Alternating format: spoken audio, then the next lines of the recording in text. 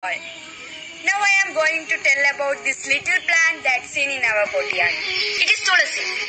Tulsi is an aromatic perennial plant that commonly seen in Indian subcontinent.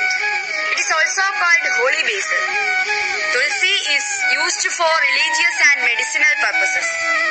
It is also called elixir of life because it promotes longevity. The scientific name of Tulsi is Ocimum sanctum. It is in the family of Lamiaceae. Tulsi also finds its place in the ancient science of Ayurveda. It is used to make herbal teas and oils.